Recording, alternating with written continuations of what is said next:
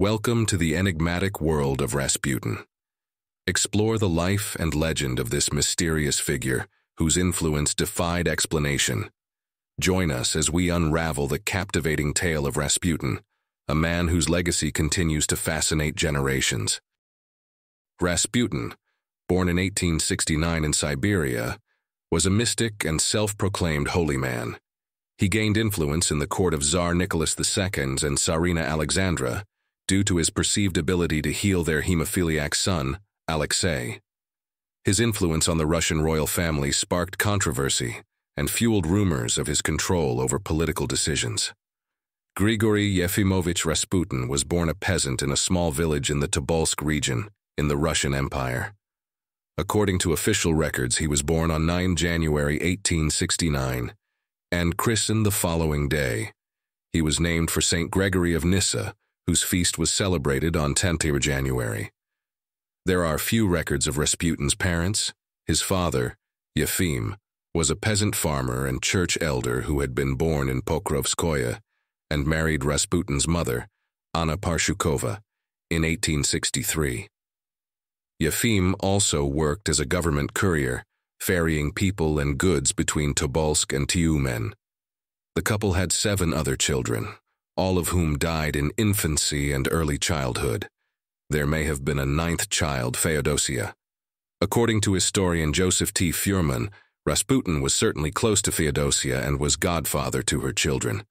But the records that have survived do not permit us to say more than that. According to historian Douglas Smith, Rasputin's youth and early adulthood are a black hole about which we know almost nothing, though the lack of reliable sources and information did not stop others from fabricating stories about Rasputin's parents and his youth after his rise to prominence. Historians agree, however, that like most Siberian peasants, including his mother and father, Rasputin was not formally educated and remained illiterate well into his early adulthood. Local archival records suggest that he had a somewhat unruly youth, possibly involving drinking, small thefts, and disrespect for local authorities, but contain no evidence of his being charged with stealing horses, blasphemy, all major crimes later imputed to him as a young man. In 1886, Rasputin traveled to Abalak, 2,800 kilometers east of Moscow, where he met a peasant girl named Praskovia Dubrovina. After a courtship of several months, they married in February 1887. Praskovia remained in Pokrovskoye throughout Rasputin's later travels and rise to prominence, and remained devoted to him until his death.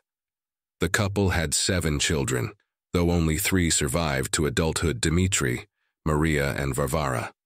In 1897, Rasputin developed a renewed interest in religion and left Pokrovskoye to go on a pilgrimage.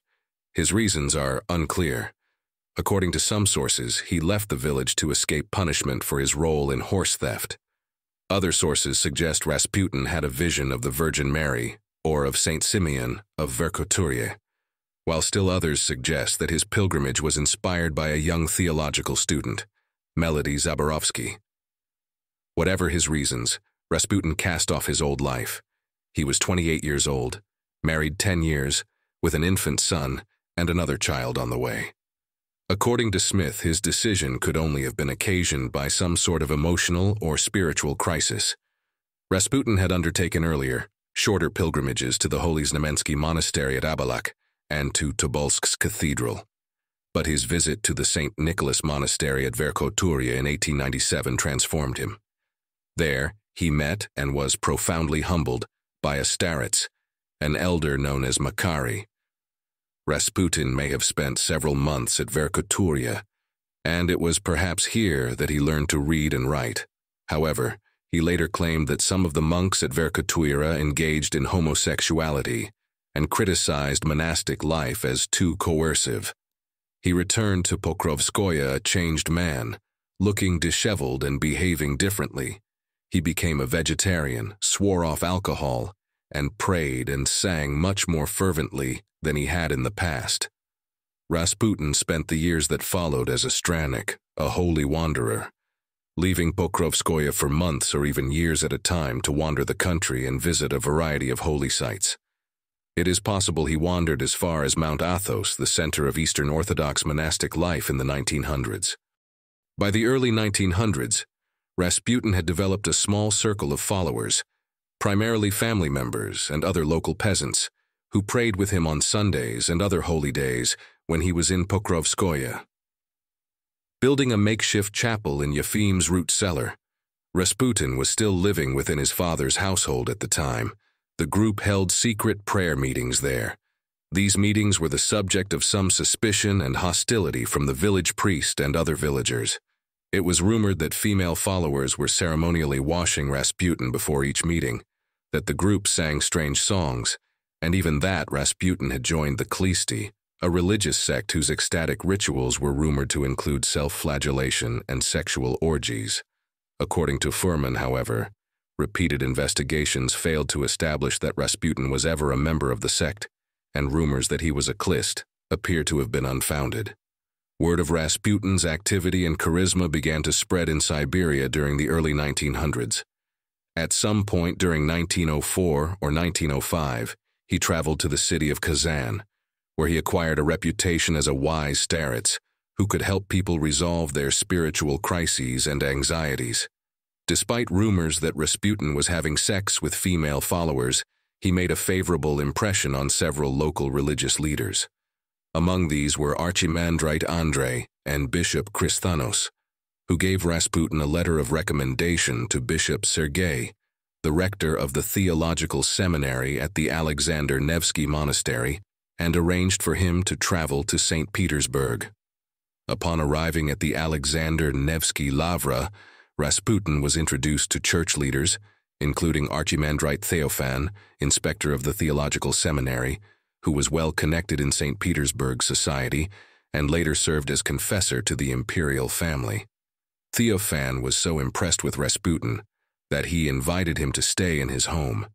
He went on to become one of Rasputin's most important friends in St. Petersburg, gaining him entry to many of the influential salons where the local aristocracy gathered for religious discussions. It was through these meetings that Rasputin attracted some of his early and influential followers, many of whom would later turn against him. Alternative religious movements such as spiritualism and theosophy had become popular among St. Petersburg's aristocracy before Rasputin's arrival, and many of the aristocracy were intensely curious about the occult and the supernatural. Rasputin's ideas and strange manners made him the subject of intense curiosity among the city's elite, who, according to Foreman, were bored, cynical, and seeking new experiences during this period. Rasputin's appeal may have been enhanced by the fact that he was also a native Russian, unlike other self-described holy men, such as Nizier Antelme Philippe and Gérard Oncos, who had previously been popular in St. Petersburg. According to Foreman, Rasputin stayed in St. Petersburg for only a few months on his first visit and returned to Pokrovskoye in the fall of 1903. Smith, however, argues that it is impossible to know whether Rasputin stayed in St. Petersburg or returned to Pokrovskoye at some point between his first arrival and 1905. Regardless, by 1905, Rasputin had formed friendships with several members of the aristocracy, including the Black Princesses, Militsa, and Anastasia of Montenegro, who had married cousins of Tsar Nicholas II, Grand Duke Peter Nikolaevich, and Prince George Maximilianovich Romanovsky, and were instrumental in introducing Rasputin to the Tsar and his family. Rasputin first met Nicholas on 1 November 1905 at the Peterhof Palace. The Tsar recorded the event in his diary, writing that he and his empress consort, Alexandra Feodorovna, had made the acquaintance of a man of God, Grigory, from Tobolsk province. Rasputin returned to Pokrovskoye shortly after their first meeting, and did not return to St. Petersburg until July 1906. On his return, he sent Nicholas a telegram asking to present the Tsar with an icon of Saint Simeon of Verkhoturye. He met with Nicholas and Alexandra on 18th July, and again in October, when he first met their children. At some point, Nicholas and Alexandra became convinced that Rasputin possessed the miraculous power to heal their only son, Tsarevich Alexei Nikolaevich, who suffered from hemophilia. Historians disagree over when this happened. According to Orlando Figes, Rasputin was first introduced to the Tsar and Tsarina as a healer who could help their son in November 1905, while Joseph T. Furman has speculated that it was in October 1906 that Rasputin was first asked to pray for the health of Alexei. Much of Rasputin's influence with the imperial family stemmed from the belief by Alexandra and others that he had on several occasions eased Alexei's pain and stopped his bleeding. According to historian Mark Farrow, the Tsarina had a passionate attachment to Rasputin, believing he could heal her son's affliction. Harold Shukman wrote that Rasputin became an indispensable member of the royal entourage.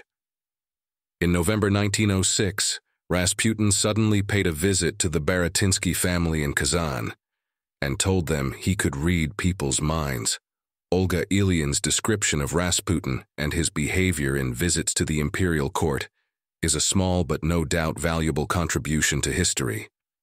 Alexandra could not be blamed for seeing Rasputin as a miracle man. Rasputin would come in, walk up to the patient, look at him, and spit. The bleeding would stop in no time. How could the Empress not trust Rasputin after that? Historian Robert K. Massey has called Alexei's recovery one of the most mysterious episodes of the whole Rasputin legend.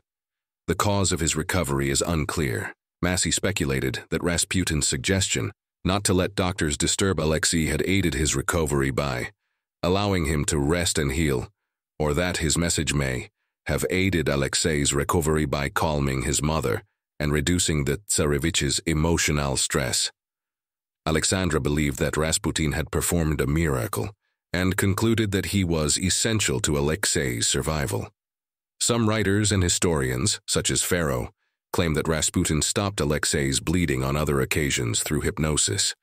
It was whispered in society that Rasputin had seduced not only Alexandra, but also the 4 Grand Duchesses.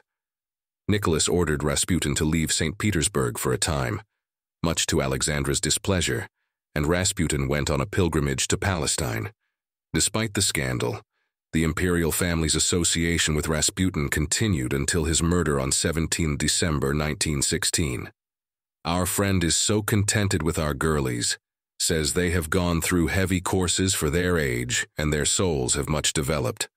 Alexandra wrote to Nicholas on 6 December 1916.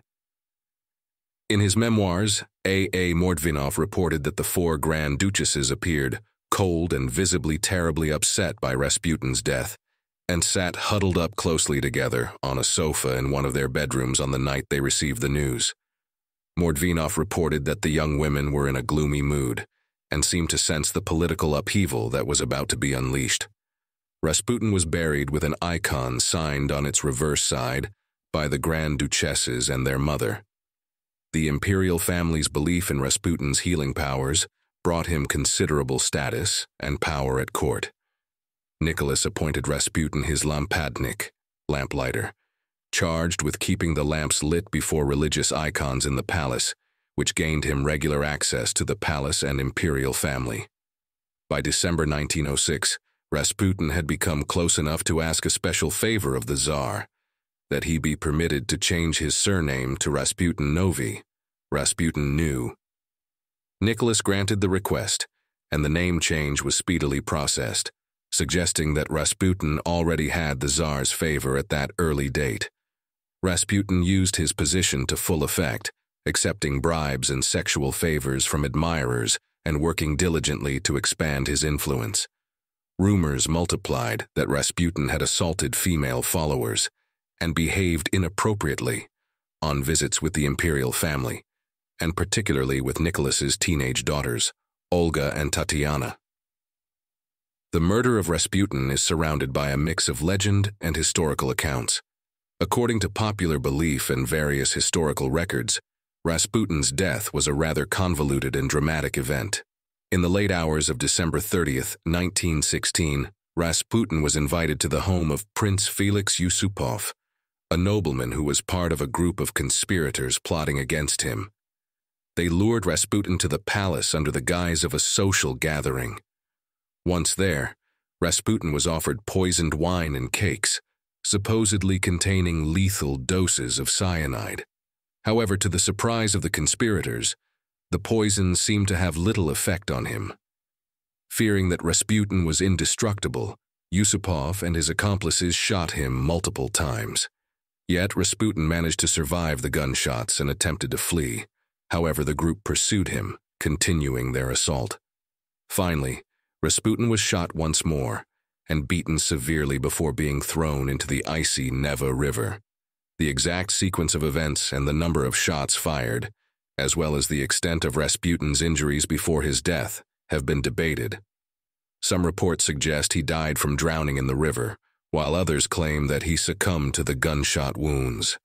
Ultimately, Rasputin's murder remains shrouded in mystery and the subject of various interpretations, contributing to the legend and intrigue surrounding his life and death.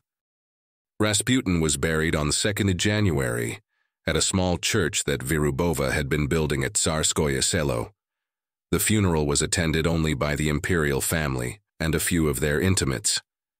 Rasputin's wife, mistress, and children were not invited, although his daughters met with the imperial family at Virubova's home later that day.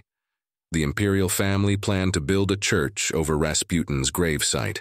However, his body was exhumed and burned by a detachment of soldiers on the orders of Alexander Kerensky shortly after Nicholas abdicated the throne in March 1917, so that his grave would not become a rallying point for supporters of the former empire.